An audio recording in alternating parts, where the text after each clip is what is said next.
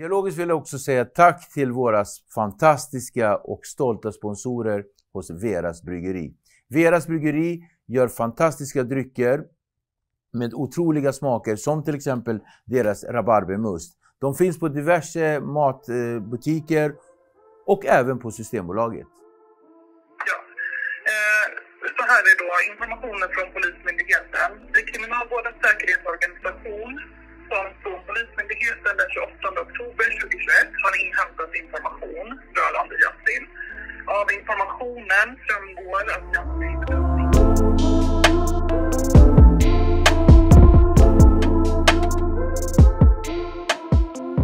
Hej på er och välkommen tillbaka till Dialogiskt. Mitt namn är Viktor och jag är som vanligt er host. Vi vill fortsätta och säga att vi är tacksamma att ni subscriber, delar, men framförallt tipsar era nära och kära om våran fantastiska kanal.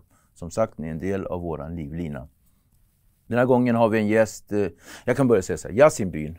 Han slog igenom 2013, 14, eventuellt 15 med en freestyle i en bil tillsammans med några vänner som gick viralt på SoundCloud, you name it. Han är också, första gången han blev nominerad för en Grammis blev också den gången han vann den Grammisen. Han är en person som är väldigt kontroversiell när det gäller både inom regeringsfrågor och även i orten, som sagt, ute på gatan. Yasin Byn är en gäst som vi har tagit hit för att lära känna på djupet. Resten har ju varit bara hiphop-historia i Sverige. Välkommen till Dialogiskt, Yasin. Wow, luften gick nästan ur mig i den presentationen, men jag kände att det var så mycket mer jag ville säga. Hur mår du? Det är bra, är det dig själv? Jo tack, det är bra med mig. Jag tänker att vi studsar in i musik. Om du tittar tillbaka så här på åren som har gått, vi är på väg in i 2023, så ungefär om ett år så har det gått 10 år sedan du gjorde den här videon som du släppt på sociala medier, den här freestyle. Om du tittar tillbaka på tiden som har gått, hur definierar du den? Det har varit roligt, faktiskt. Hur har resan varit? Det har varit kul alltså, det har varit jätteroligt på vägen. Det har haft sina ups and downs som alla resor. Lite turbulens på vägen, men lallish. Det har varit för det mesta bra outcomes faktiskt. Jag såg någonstans en frågeställning som någon hade ställt kring dig, och det var mycket antaganden om vem du var, hur du tänkte och hur du fungerar som person. Och det kan man ju alltid anta när man inte känner någon. Men vad är den största missuppfattningen du tror folk har angående dig? Jag vet inte, det är svårt att sätta fingret på det, för att som offentlig person det är massa antaganden, det är massa olika saker, och jag väljer typ att inte lägga min energi på det. Släppet. Vi är inne på 2023. När det här avsnittet släpps så är vi inne på 2023, just nu är vi inte det. Berätta, vad har vi på gång musikalt? Kom ett album. Och det är det jag jobbar på nu, så försöker få till att släppa den till... Jag vet inte när det här avsnittet kommer ut, men jag vill inte heller gå ut med datumet för tidigt. Jag fattar. Men den släpps 2023, början, det kan jag i alla fall bjuda på. Och att det kommer vara det albumet för mig som jag sammanfattar mina senaste år helt enkelt. Som du sammanfattar år. Jag kan ju känna tillsammans med många andra att för varje gång du kreativt släpper någonting, det gör man ju alltid när man släpper, man är alltid kreativ, men varje gång du släpper någonting så går du in i olika mode. Det känns som att du i grunden har ju du den här grime-kulturen, men det känns som att du hela tiden vågar göra nya grejer. Jag tänker på det här släppet som du gjorde med Miriam Bryant. Det var en helt annan sida av Yasin som vi fick se redan då. Och att du sjunger och sådär. Finns det någonting annat? Varsågod. Finns det någonting annat vi kan förvänta oss i det här nya släppet? Egentligen med musik, jag är en låtskrivare i grunden.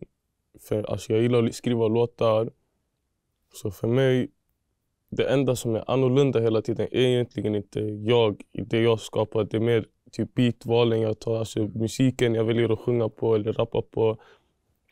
melodispråket, jag väljer vart jag tar min inspiration för att väl spela in låten. Men så på det sättet, det kommer vara ganska diverse, mångsidigt, men ändå textmässigt samma.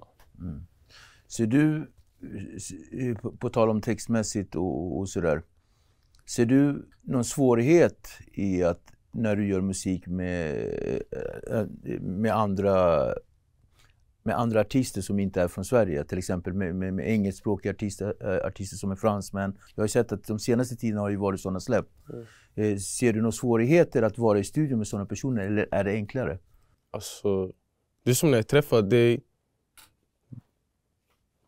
förortsbarn, vad ska man säga, man klickar direkt, oavsett språk, det är same shit, överallt i Europa du går, det är samma människor, samma typ av folkgrupper som är på botten. Så ja, vi känner med varandra, det är literally bara olika språk. Ibland till och med vi säkert delar vårt modersmål. Förstår du? Kanske personen är somalier. Då spelar det inte ens en roll om han är från England eller Frankrike. Och om inte personen är från Somalia, alltså det är inte så att jag kommer till en studio i ett annat land med intrycket av att, eller med att jag tänker, med tanken exakt, att jag tänker typ, nu kommer jag in hit, ingen känner till svensk kultur. Jag är själv säker på att alla där känner till somalisk kultur. Och jag är en somalier när jag kommer in dit. De har kompisar som är somalier, allting. Och jag kan engelska, så det blir egentligen ingen skillnad. Och jag tänkte precis komma in, för du leker väldigt lätt. Det är som att du surfar med både svenskan och somaliska i en låt. Och det är som att verbal akrobatik, kan man säga så? Det låter rimligt faktiskt. Att leka med det så, typ, alltså att man går mellan språken. För mig, somaliska är lika mycket mitt språk som svenska. Även fast jag pratar svenska mer kanske på grund av omständigheterna när man är ute och sådär. Men för mig, jag känner typ att jag har så många människor där ute som alltså det känns som att det svenska språket begränsar mig. Och engelska har jag ingen connection till på något sätt egentligen. Och du pratar bra engelska? Ja, men fortfarande det att skriva på ett språk, det är personligt. Så det måste ändå vara ditt språk. På ett sätt. Svenska är ändå mitt språk på det sättet. Jag har pratat det sedan jag var liten, så jag kan ändå vara personlig på svenska. Jag kan vara personlig på somaliska också. För det är det jag har gjort. Jag har pratat ut med min mamma på somaliska när jag var liten, gråtit till henne, mina syskon, tjafsat med dem. Så jag har ändå det i mig. Jag har inte gjort så mycket på engelska. Jag har inte använt mina känslor på engelska. Så det är så jag ser lite på språk. Så intressant. Och kommunikation med andra människor då? Hur känner du att har du lätt för att kommunicera med människor överlag? Nu kommer vi in liksom på personlighet. Det sociala biten. Till exempel, eller om jag frågar så här, när du blir riktigt förbannad, eller när du har en konflikt eller du vill lösa någonting, vi säger i studion, det ska skrivas på något papper, du vill ha en pdf-fil som du vill ha av mig. Hur uttrycker du dig som bäst? Är det på svenskan eller det somaliska eller engelskan? På det språket som behövs, som är necessary på plats. För mig på det sättet, alltså att göra en deal är inte personligt på det sättet. Vi kan prata på vilken nivå du vill engelska egentligen. Jag förstår, jag hänger med, jag kan mitt, för jag har hållit på med det här länge. Så på det sättet egentligen, Sen att jag blir förbannad i ett sånt sammanhang händer knappt, för att nej. det var affärer och det är bara affärer och sen typ. Intressant. Collabs. Dina bästa collabs hittills som du har haft. Det blir lite som att fråga någon så här, vilket barn är ditt favoritbarn. Men bland de bästa collabsen som du har haft, som har varit fruktbaraste konstnärligt. Jafar, AK, Shifty. Ja, det går tillbaka till den tiden faktiskt. Och alla som var runt mig på den tiden. Tills idag vi gör musik på det sättet. Inte kanske lika frequent, alltså inte kanske lika frekvent. Frekvent och sådär, men i alla fall det där jag känner tillbaka, den här känslan till när jag var yngre och faktiskt ville bli rappare. Så där, fattar du? Nej, med dem. Ska vi gå tillbaka dit? Då så. Berätta om den tiden. Berätta om byn. Om Rinkeby. På den tiden. Fint ställe, roligt. Alltid skratt, alltid glädje. Jag minns det väldigt grönt och sådär. Alla parkerna. Jättefint ställe. Hur var det som grabb? Som person? Jag vet inte. Alltså, jag har inte varit så... Alltså, jag har inte gått in i mig själv så där, på det sättet att jag kan gå in så där. Jag har försökt många gånger, men när man tänker efter, jag vet inte. Alltså, jag var väl som vilken pojke som helst i det här området. Fast var du det? Du känns som en wonder child. På vilket sätt? Ska jag berätta? Jag ska vara det är lugnt. Nej, men du känns ju som det. Så jag vet inte. Jag tycker alla barn är wonder child. Yani, när de växer upp, alla har potentialen att bli literally vad de vill. Så jag ser ingen skillnad på mig och alla de jag växte upp med när vi var små. Det är ödena som bara skickar oss till olika ställen. Så känns det. Så om jag ska göra det lite lättare för dig då. Hur skulle dina vänner beskriva dig? Mina vänner? Det beror på, alltså, jag vet inte. Svårt att säga idag. På det sättet, jag har min inner circle, jag vet de älskar mig med mina, alltså, hur jag än är som person. Och det räcker med det. Sen, ja, typ så. Sen att beskriva mig så, jag vet inte, jag lovar det, jag kan inte säga till dig. Är det orättvist att ställa en sån fråga? Jag vet inte. Jag kan bara beskriva till dig att jag har en inner circle som jag vet älskar mig. Sen jag vet hur de skulle beskriva mig, jag lovar. Det kanske låter dramatiskt att jag inte svarar på det sättet. Men... Absolut inte dramatiskt, men kanske en hel del självdistans. Om vi försöker komma närmare dig och jag ställer dig frågan så här. Vilka egenskaper känner du att du skulle vilja jobba med? Av mig själv? Ja, vilken av dina 3 sämsta egenskaper? Försöker bli bättre på att hålla tider, vara rak fram, typ när jag inte gillar något eller... på det sättet brukar jag vara rak fram, med typ att försöka spara mina energier, på det sättet vara rak fram, att typ inte hela tiden alltså basera saker på... jag vet inte, 3 saker, jag måste tänka på det. Det blev helt så, det blev en freestyle. Men det kanske ligger någonting i det när man svarar rakt på sak där med att inte passa tider och sådär. Har du många bollar i luften? Alltid. Faktiskt. Ditt allra starkaste minne då, som är relaterat till ilska och frustration, som du kan känna? Och du tänker så här, som liten?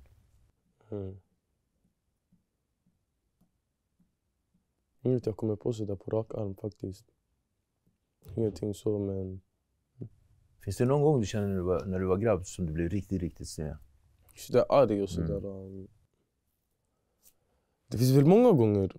Alltså jag misstänker att du menar någonting lite mer djupare. Annars många gånger. På fotbollsplanen, i skolan, när någon retar mig. När någon var taskig mot någon av mina syskon.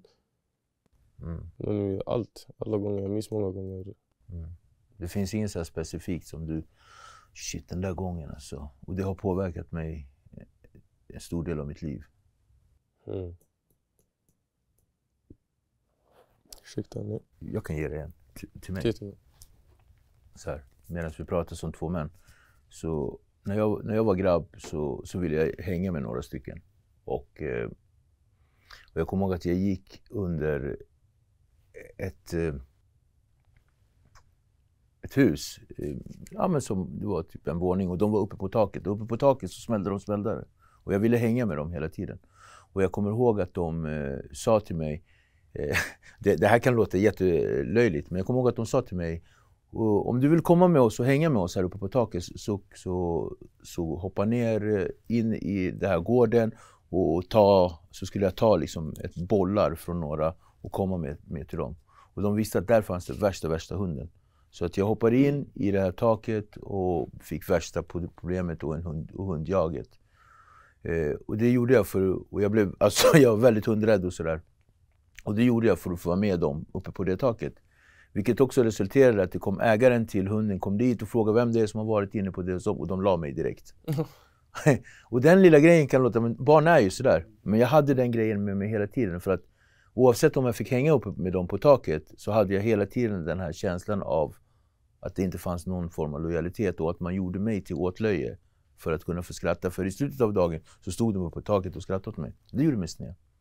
Förstår du, en sån pryl. Och det tog jag med mig resten av livet. Det också resulterade till att en av dem som jag träffade senare i livet gav en konsekvens. Så att, bara sådär. Ja, så man har väl varit med om många sådana också saker på det sättet. Sen, Vänskap och lojalitet. ja. Vad har det satt för prägel på dig som person, känner du? Det har, speciellt när man var i sina yngre dagar, det var viktigt.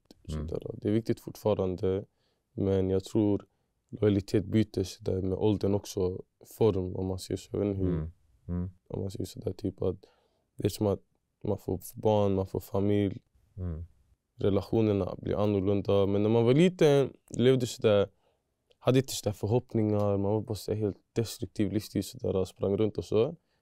Då på det sättet, det var vänner. Dina vänner, ens vänner var hela livet och sådär. Sen, och så lojalitet till vännerna blir väldigt starkt. Speciellt också med vår bakgrund, så där, ja, man blir tight. Det blir livet ut. Hur menar du med vår bakgrund? Att växa upp i Rinkeby. Long story short. Rinkeby har ju också en historia av att vara, jag kommer ihåg liksom, det var Tensta Rinkeby förr i tiden. De låg alltid i beef med varandra, och om de åkte in till stan, då höll de faktiskt ihop ganska hårt. Men just i byn var det en speciell känsla. Det var inte som att komma till Tensta.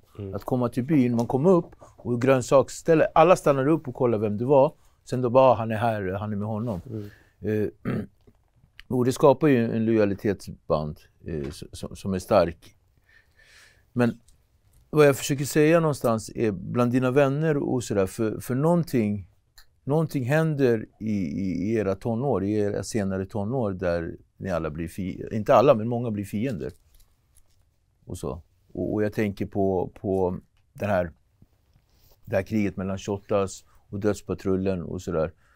Hur känner du känslomässigt? Vi kanske kommer komma in på det där lite längre fram, men hur känner du känslomässigt kring vänskapsbanden som har gått sönder? Hur känner du? Finns det någonting du kan känna där?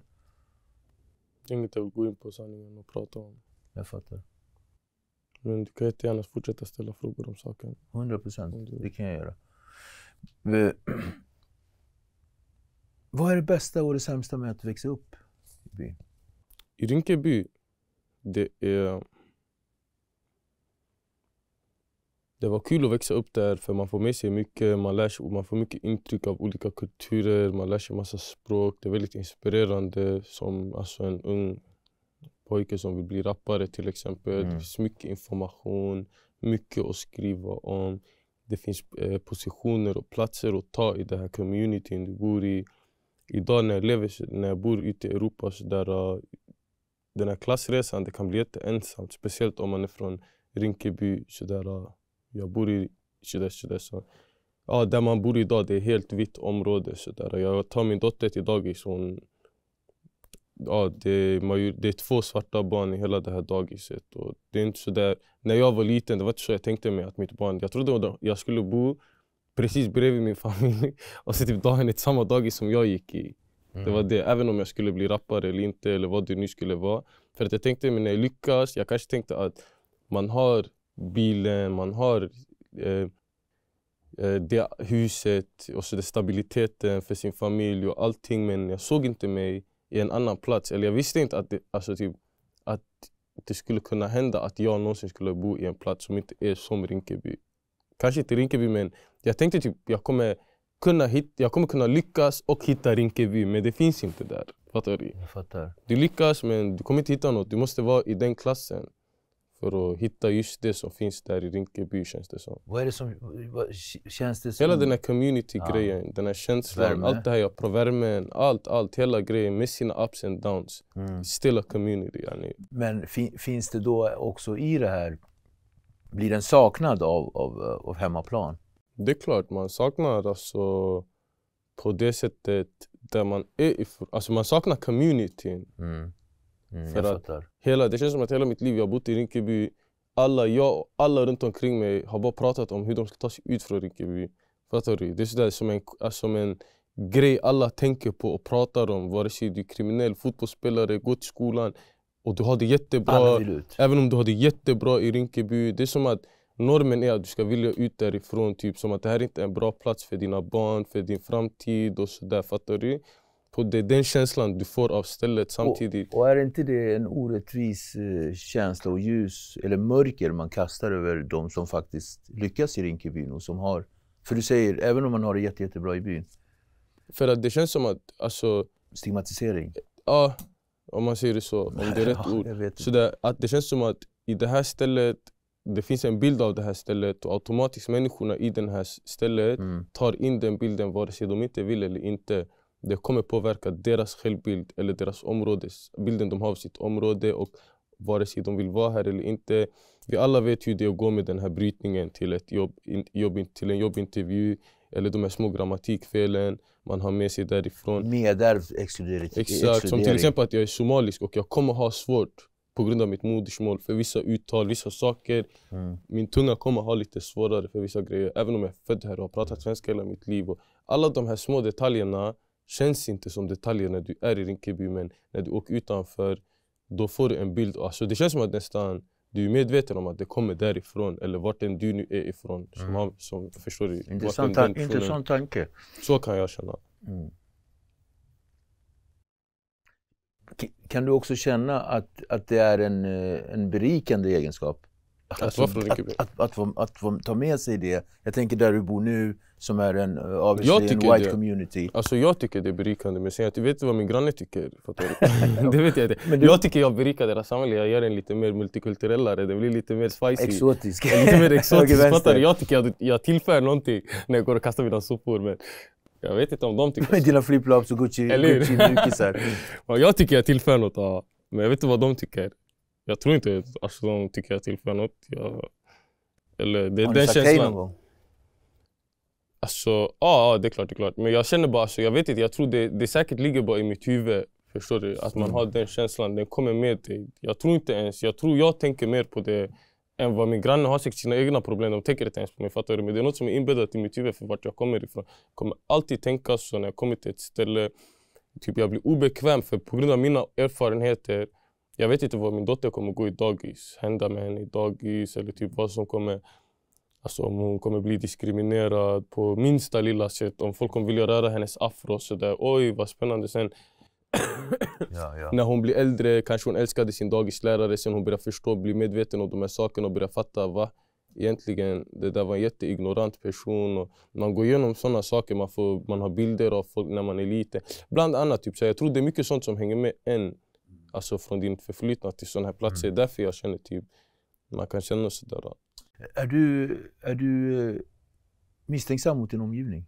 Jag missförstår mig rätt min fråga. Jag fattar. Alltså, jag tror det med sin erfarenhet man blir lite sådär mot sin omgivning. Ja. För att sanningen är det också, man stöter också på det här ofta, ska man ljuga, alltså sådär rasism och diskriminering och alla de här grejerna. Alltså man stöter ju på det ändå rätt så ofta, man hör det varje dag, även om man, alltså jag bryr mig inte om det, jag skiter i på det sättet. Jag fattar. Men faktum ändå. Det känns där så ibland, jag kan känna, jag vill inte le mot dig, jag vet inte vad du tycker om. Fattar du? Jag kan ju såklart känna så. Det är så jag utgår från först.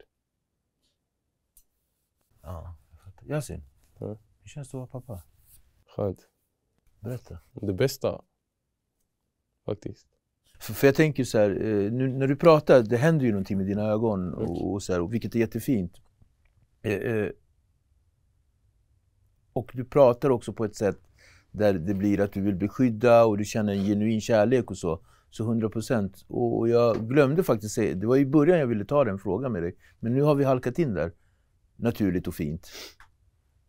Hur känns det att vara en person som ska ta hand om en annan person som förhoppning i slutet av dagen kommer ta hand om dig? Det är häftigt, jag ska inte ljuga.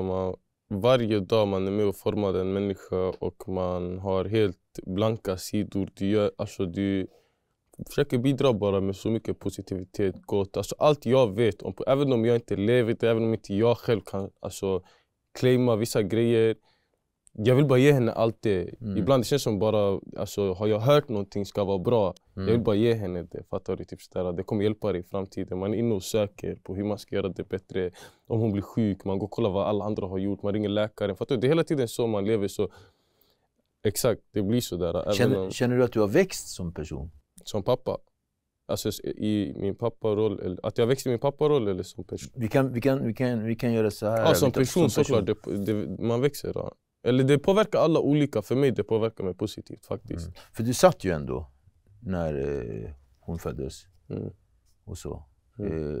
Och anledningen till att jag frågar är att jag upplevt samma sak. Så.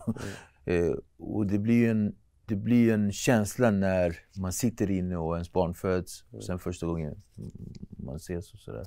Ja, alltså för mig själv det är en besvikelse. Jag skulle inte vilja sitta här som en svart man, förebild för många. Var just den personen som också satt inne, förstår, så som det händer för många av våra som växer upp så där i områdena. Vad de nu har en för anledning. När jag satt inne innan och tänkte typ jag ska komma ut, jag ska bli rappare hit och dit. Det var just för att sådana här saker inte skulle ske. Typ, fattar du? Så där. Det är därför man vill ändra sitt liv och så. Så för mig det kommer alltid vara någonting som jag har med mig på det sättet. En av mina största sorgerna faktiskt. På det sättet. Men hon är här, hon lever, hon är frisk. Alhamdulillah. Och vi går framåt. Fint. Det hoppas vi att det, och det, liksom att det fortsätter så. Inshallah. Med Guds vilja. Det här med att vara rappare. Superstar-livet. Finns inget superstar-liv. Va?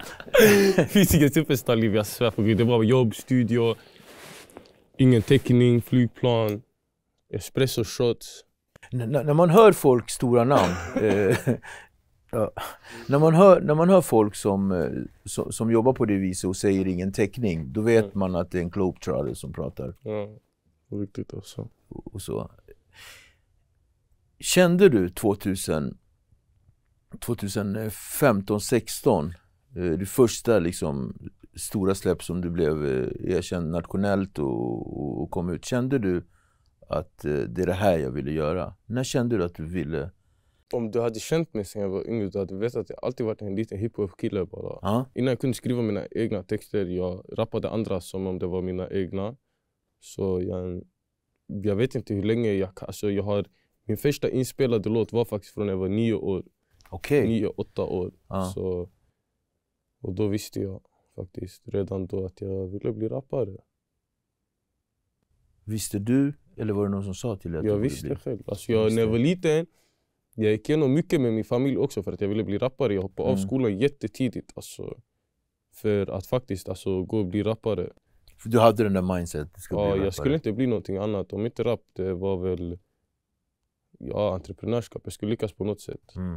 Men rap var att skriva musik har alltid varit min största... Nu är jag där med den där frågan som jag egentligen inte gillar att ställa, men jag gör det för fansens skull. Vilken låt är du mest nöjd med? Jag vet visst är det är orättvist? Det är orättvist. Jag vet. Det är väldigt sådär som att jag tycker det är någonting de borde få bedöma sanningen. Vilken låt som är bäst, men alla mina låtar är personliga för mig och jag släpper dem från faktiskt mitt hjärta och sådär. Jag kan inte säga att ena är mer personlig. Alla har sin egen. Jag har skrivit dem i någon state of mind. Och jag kan bara... jag kan faktiskt inte säga så. Det som är. Jag ska göra en annan halvfuling. Säg då.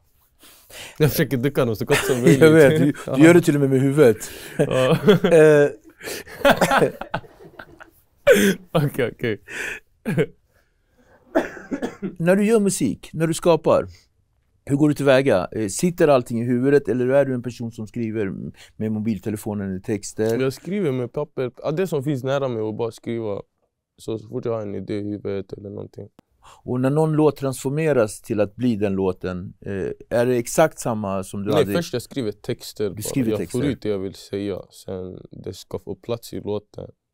Och sen så bryter jag, det är en lång process, jag bryter Mina frågor kan tolkas dumma och sådär, men jag vill verkligen veta, är det så här att kan du ha en beat som är klar och så säger på den där beatet ska det vara så som mode?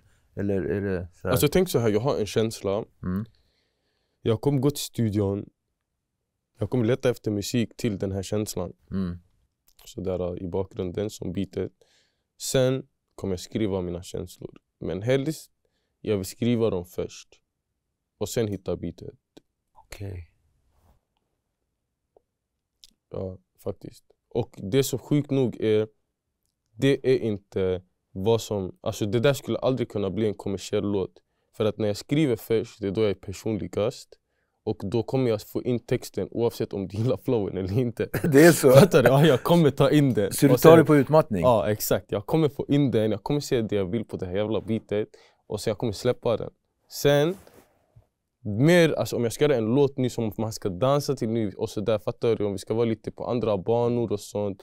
Försöka göra den här, typ jag ska göra ett album och jag ska försöka göra låtar som, alltså typ, går till den här tiden. Då såklart jag tar beatet först, gör melodier och försöker få den att passa, men senaste tiden, jag ska inte ljuga, det har varit förskrivna texter hela tiden. Typ så jag känner. Finns det någonting som du kan känna är ett hinder när du gör musik? Inom musiken då? Alltså som står i vägen? Ja, som ofta står i vägen och som du liksom alltid... Eller som du ofta måste så här överträffa. Alltså jag tycker jag är ganska bra på att isolera mig själv från alltså att bli störd när jag skapar musik. Till och med på den nivån att det trampar folk på tårna på det sättet. Alltså, inte vet om det är rätt ordval, men typ att kanske nära och kära inte får kontakt med mig och kanske man känner att man är lite, jag lägger lite för mycket tid på det. Till och med ibland att det kan vara lite ohälsosamt. Typ sådär, typ att... Lidelse? Nej, alltså nej, det kan bara vara ohälsosamt på det sättet typ att jag faktiskt stänger av. Om jag får en känsla, om jag blir inspirerad, jag kan faktiskt stänga av allt annat oavsett. Förstår du? Som nu, om vi hade haft en intervju och jag hade varit i en albumsprocess, det hade kunnat blivit att jag inte skulle kunna komma idag för att jag faktiskt är på den, alltså är i studion eller jobbar på en video eller någonting där jag är helt inne i det. För att om jag tappar momentum, jag kommer gå ut från min fantasi och då kommer jag är ingen skapare längre. Jag tar av mig skaparhatten. Och det är typ, det förstör för mig. Det är ett hinder för mig. Och det är ju liksom, det är din kreativitet när det gäller din konst. Vad har den för inverkan på dig som person? Förstår du min fråga? Det är lite grann det vi pratar om. Alltså, jättemycket, jag ska inte ljuga. Det är lite som method acting, eller om man säger så. Du går in i någon... Alltså typ, man ska göra ett album. Jag har känt någonting. Sen det kanske har gått 6 månader sedan jag skrev den här låten. Men jag måste hålla mig i den här viben för att kunna göra albumet. I 6 månader typ? Om det skulle vara så, jag måste hålla mig kvar i känslan, annars låtarna får inte nerven. Varför får man en känsla av att dina släpp, eller dina album och sådär, det känns som att den här gjorde han för ett par veckor sedan, eller en månad sedan, eller häromdagen? Låtarna, det är det jag menar, att spela in dem och släppa dem för mig går fort, men jag skriver 24/7. Så en låt som du hör på låten som kanske gick snabbt att spela in eller så, texten kanske jag har hållit på med den kanske 2 år. Det kan vara 16 bars, men jag har skrivit på den i 2 år. Fattar du? Jag har skrivit 4 bars, jag har jobbat på några andra låtar. Så med det sagt så ligger du inte efter i tiden, men du har så mycket på gång nu så att det som du har nu kanske kommer om ett halvår. Exakt, det är alltid det. Så nu till exempel när albumet släpps, det kommer vara mycket saker från i somras typ. Alltså till och med längre bak, alltså från min häktning, från 2020, från alltså typ så. På tal om bars och texter och sådär, du är ju ändå, du är väldigt öppen när du är öppen i dina texter om hur du mår och hur saker och ting är, vilket också ger en transparent skildring av dig som person. Kan du känna att när du är som du sitter med mig i intervju eller med någon annan så kan du känna att jag har ju liksom någonstans redan lagt fram till er, måste jag också förklara det i intervjuer? Förstår du lite grann hur jag menar? Jag vet inte vad frågan med det var. Jag fattar lite vad du menar. Det jag menar, kan du känna att man sätter någon form av hög press på dig när du redan ändå är ganska transparent? Alltså legit ärlig. Jag vet inte, det beror på, jag vet faktiskt inte. Jag brukar inte göra så mycket intervjuer så jag kan så egentligen känna, det är bara att tacka nej till dem. Men alltså, det finns ju en anledning varför jag tackar nej, för jag tycker faktiskt att jag gör det på musiken och de som lyssnar på mina låtar är de som vill höra mig och det räcker typ. Varför mer än så typ? 100%, jag förstår och det är också därför jag någonstans och andras vägnar och dina vägnar ställer den och lägger fram det lite grann. Att vissa saker kanske inte vi kan gå in på, vill gå in på eller kommer gå in på. Och folk kanske kommer tycka och sådär. Men folk tycker ofta saker. Men verkligen. Din karriär, min vän, har ju varit kantad av ett antal succéer. Många toppar och förhoppningsvis så kommer det komma miljontals till. Men även skandaler. Vad har varit den största höjdpunkten so far?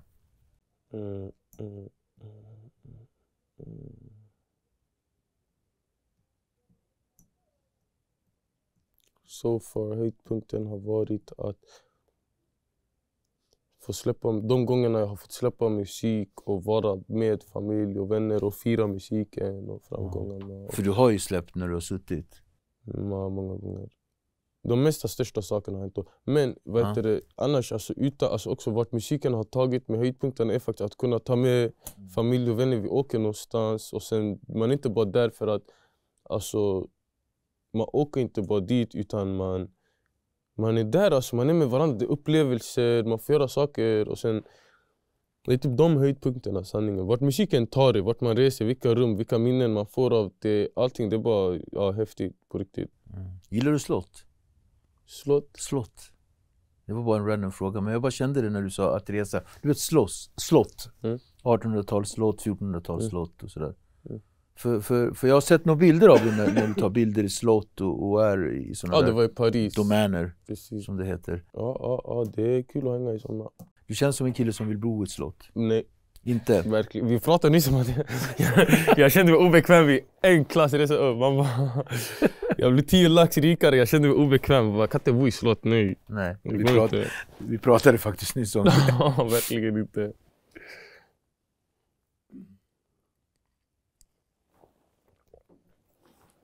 Gangsterrappen har skapat debatter. Av rang. Och jag tänker sen när jag frågade lite grann om höjdpunkten i din karriär så tänker jag så här, att vinna en Grammis kanske skulle ha varit det. Nej. Faktiskt inte, om jag ska vara ärlig. Jag kan inte klämma det där. Nej. För du slängde dig i papperskorgen här om veckan. Berätta dina tankar kring först och främst då när man vill lägga skulden ut i samhället, de här dödsskjutningar och utvecklingen bland unga och våldsbrott. När man vill lägga det på gangsterrappen. Den frågan kan vi ta först. Sen tänker jag att vi går in på det här med att prisa eller inte prisa musiker utifrån den aspekten. Tycker du att vad tycker du om att man lägger jättestor skuld på just gangsterrappen kring situationen som vi har idag ute i samhället?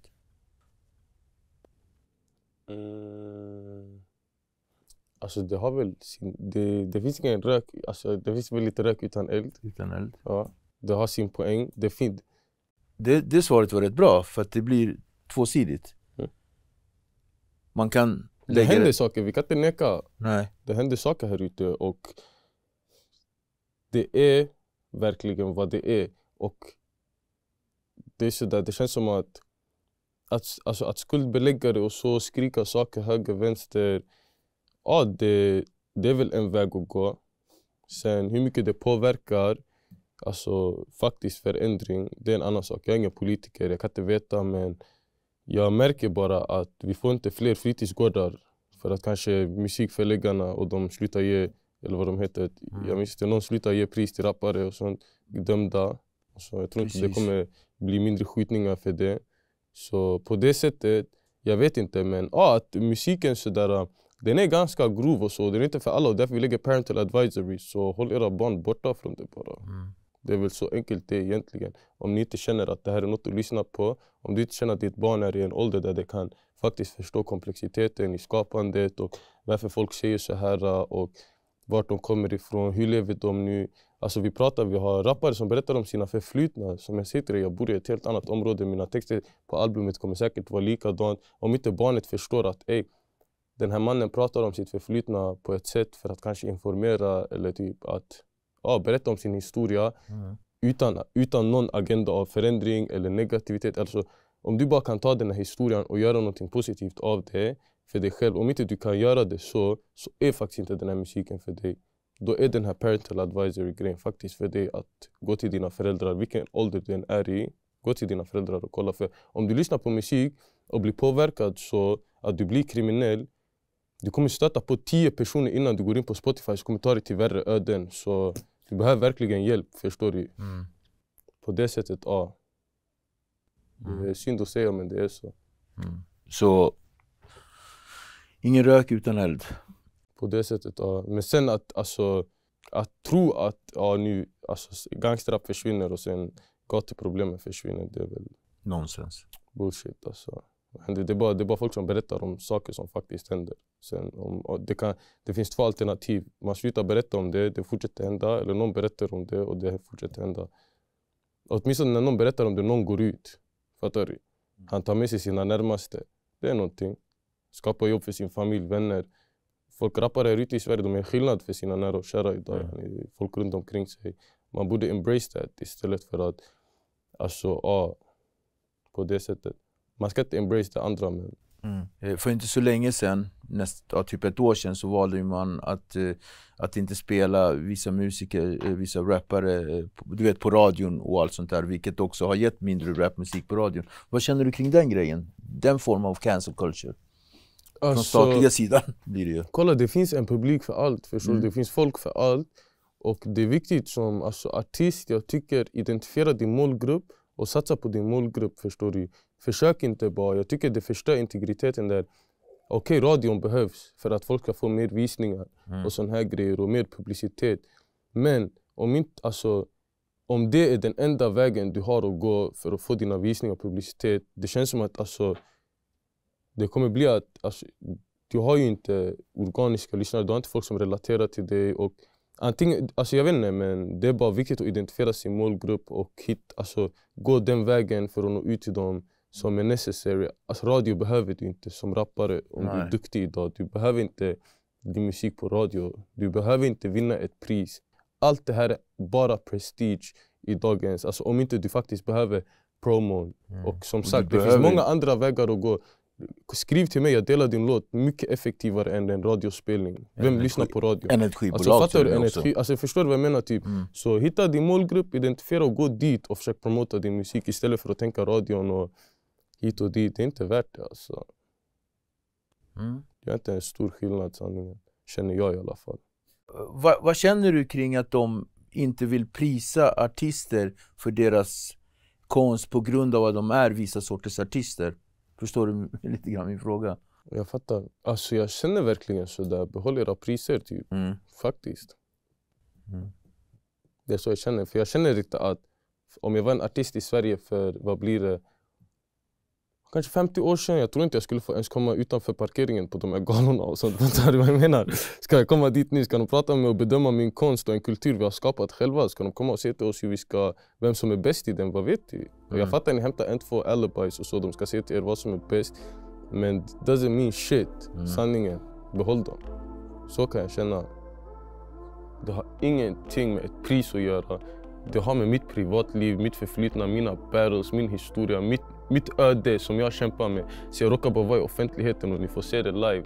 Förstår du? Och informationen framgår att Yasin bedöms ingå i ett av de 6 etablerade kriminella nätverken verksamma i självområdet väster om Stockholm och har där en tongivande roll och ett omfattande inflytande över andra kriminella aktörer.